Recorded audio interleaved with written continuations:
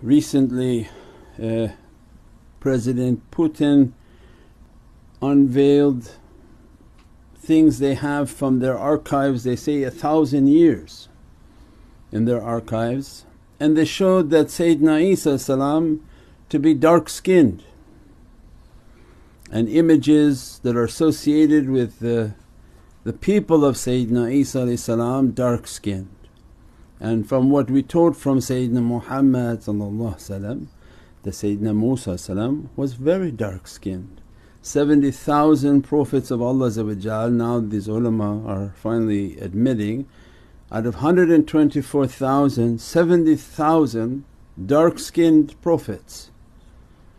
Means with Islam lies the truth, and all others they put a deception, what we call kufr, that to know a truth and to deceive a people and to make a certain race of people as if they're more important than others.